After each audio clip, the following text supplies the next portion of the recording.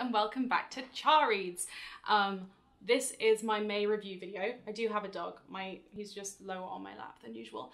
And the Grand Prix starts in 18 minutes, so we're gonna power through this. I only read 3 books in March. I think this is the fewest books I've read in a month in quite a few years. I don't really know why. To be fair, one was very long, but I'm just kind of saddened that I don't have a pace with reading that I used to have. I'm not sure I'm really gonna get it back. I do think it is largely down to this boy, that I haven't had or been putting in as much time, but I would like to. But it has also made me feel like I need to be really intentional about the books I choose to read, because I'm only gonna get through so many, which is causing a lot of conflict. Okay, so let's get going. The first book I have to talk about is Jews Don't Count by David Baddiel. I have a full-length video up about this. It's about anti-Semitism. It is not a white nationalist book. But David Baddiel is a Jewish writer and comedian. He just reached a level of frustration with seeing all of this flagrant anti-Semitism and seeing people not respond to it in the same way that they should.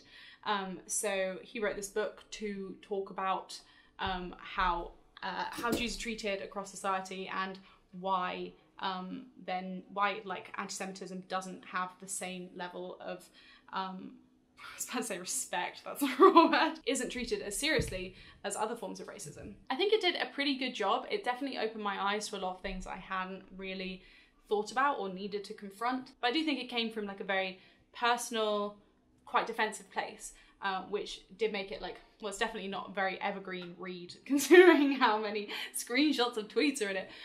But I read this for my book club and it promoted a really interesting discussion about a lot of things about contemporary politics and about racism in general. So yeah, I would definitely recommend it if you feel like anti-Semitism is a bit of a blind spot for you as well. Next book I have to talk about is Gideon the Ninth by Tamsyn. Muir, oh god, I didn't look up how to pronounce that, I'm sorry Tamsyn. This came out in 2019 and it is the first of the Locked Tomb trilogy. The second one is out. I think the third one is to be released next year. It's really hard for me to explain the context of this book, but basically it's like a classic YA thriller where you get a bunch of kids and pit them against each other, but actually the system's corrupt, but in the context of some really cool magic systems to do with necromancy, and some really badass characters and some very good character interactions. I was also surprised in that it was it's quite a formulaic way of writing a YA book now. It's not necessarily, it wasn't the Hunger Games, but you know, getting a bunch of young people in a situation where they suddenly have way more responsibility than they should, and have to figure a load of things out. I feel like that's such a formula that I was kind of surprised that it really kind of pushed the boundaries a bit. Like, there are certain things that you think are pretty safe in that realm, and then this just kind of oversteps some stuff in a way that made it really a lot more exciting and mysterious. I thought it was really fun.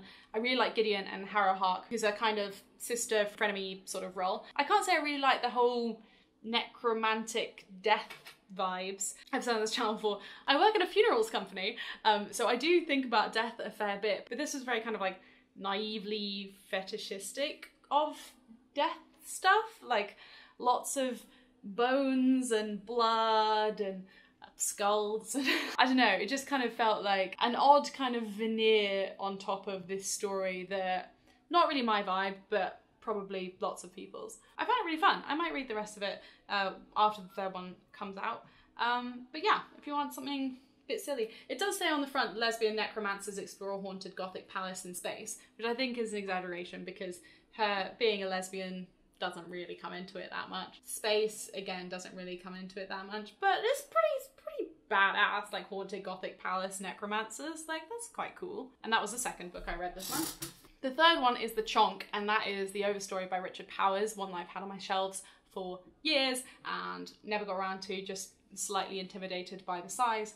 But I thought it was fantastic. So this won the Pulitzer, it was nominated for the Booker Prize, shortlisted, whatever.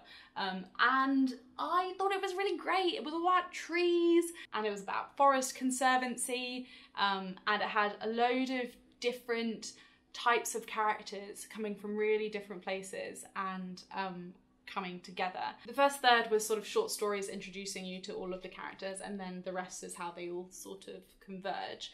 I did a longer video about this, talking about my love of nature and about consumerism, and about the sort of like what this book leaves you with a bit more. So link down below if you'd like to watch that. Sorry for the short video and short month, but you know, the Grand Prix awaits me. I hope you had a good month, and I will see you in the next one. Bye!